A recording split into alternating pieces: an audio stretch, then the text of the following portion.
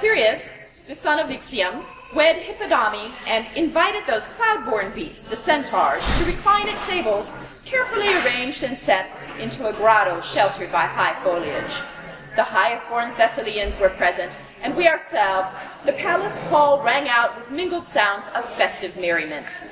They had begun to sing the wedding hymn, and the torches were smoking up the atrium, and the young maiden, outstanding in her beauty, had just come in, surrounded by a crowd of matrons and newly married women. Aratus, the fiercest of the fierce centaurs, with a heart inflamed by wine, took fire at the entrance of the virgin, and lust was doubled by inebriation.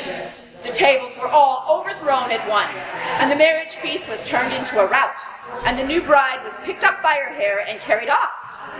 Eurytus seized Hippodame, and the others seized the women that they fancied, or those that they were able to abduct, and in no time at all, the scene resembled what happens when a city is despoiled.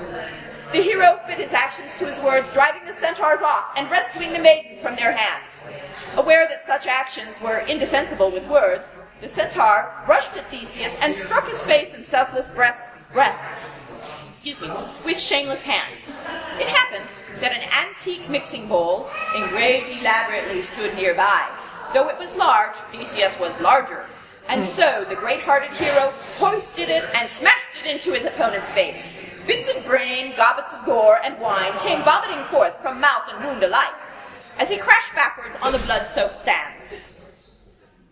Maybe it's an afternoon story.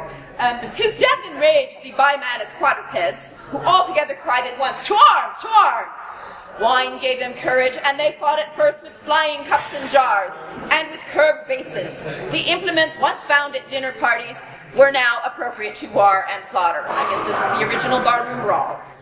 Amycus first dared to rob the sanctuary of its gifts, and snatching up a chandelier replete with votive lamps all lit up for the wedding, he lifted it up high above his head as though he were about to sacrifice a spotless bull, and brought it crashing down on Calontir the Lapith, rendering the wedding guest unrecognizable in a welter of crushed bone. The eyes leapt forth from the disfigured pudding of his face, and his nose was driven back into his palate. "You will not get away with that if I can find a weapon." And he found one in the antlers of a stag, a votive offering fixed to a pine.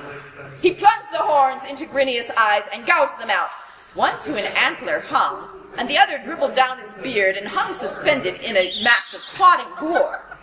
But look, right from the middle of the altar, Rhodus snatches up a blazing brand of plum tree wood, and whirling it around in his right hand, he smashes it in the head of Charaxus, all covered in blonde hair, which catches fire instantly and burns as swiftly as a grain field in a drought. And the boiling blood that issues from that wound gives out a terrifying hissing noise, just as a heated bar of iron does when the blacksmith removes it from the furnace with his pincers and then thrusts it in a vat of water where it hisses and sizzles. Distressed, he brushed the leaping flames away from his unkempt hair and tore a threshold stone out of the earth and hoisted that great weight, more suitable for oxen, on his shoulders. Too heavy to be launched against a foe, it fell. He dropped it on his friend, Prometheus, who happened to be standing there, and crushed him. Oh, Rhodus could not keep from chortling. "Oh, bravely done," he said, "and may the rest of your side do as well as you, I pray." He charged again, still wielding his charred brand, and struck at him repeatedly until his skull was broken into many pieces, which sank into the jelly of his brain. Pieces of bone?